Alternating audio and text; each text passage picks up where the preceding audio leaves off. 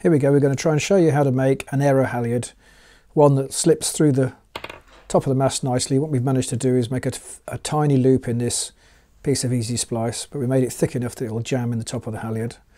I'm just going to open my toolkit and show you how to do it.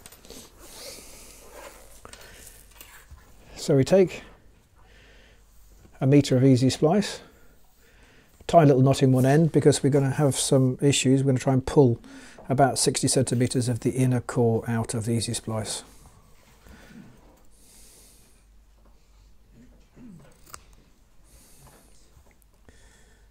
Sometimes it's easy to pull the inner core out by pushing the outer core back. There we go, pull it straight out as hard as you can. Get about 60 centimetres out of the inner core of this 1 metre of easy splice. Chop it off.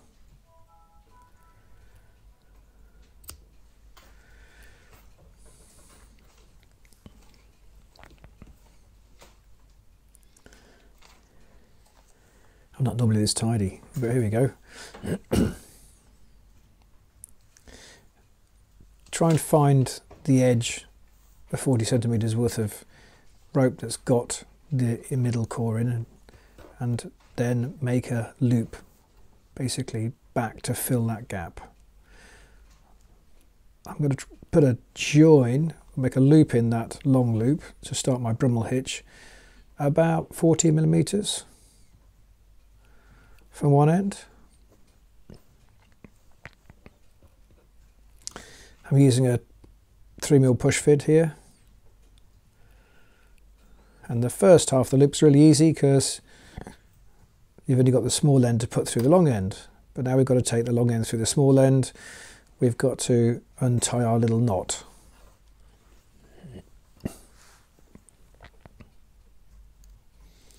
So now we're putting the long end back through the small end to complete our little Brummel hitch, which is our clever little knot that stops the loops from coming undone.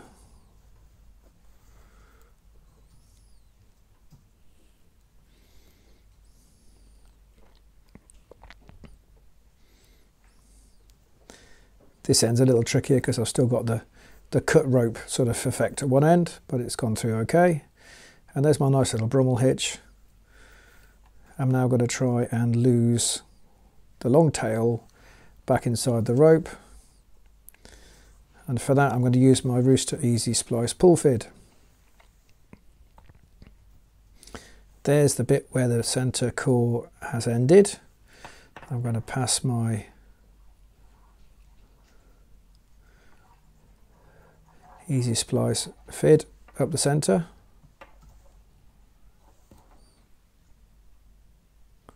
Try and go as close to the little knot, the little Brummel hitch you've made as possible for a neat job.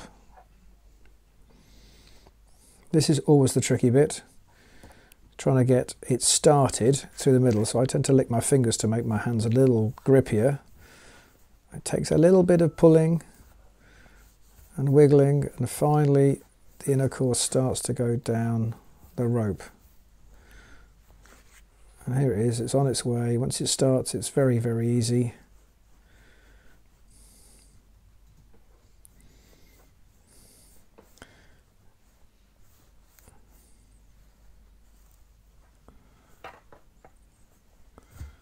There's the little end out, pull the excess through and make sure it's nice and tight before you milk the outside back over it again. And this is going to give the extra thickness you're looking for to jam in the cleat on the aero mast. Chop a little bit of excess off so you've got a neat little halyard.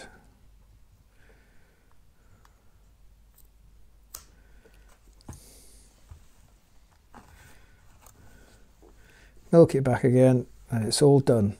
Now you might have to do some adjustments of exactly where this boggle has to be tied onto this rope to ensure that you're getting that nice thick piece of double spliced bit of easy splice in the cleat.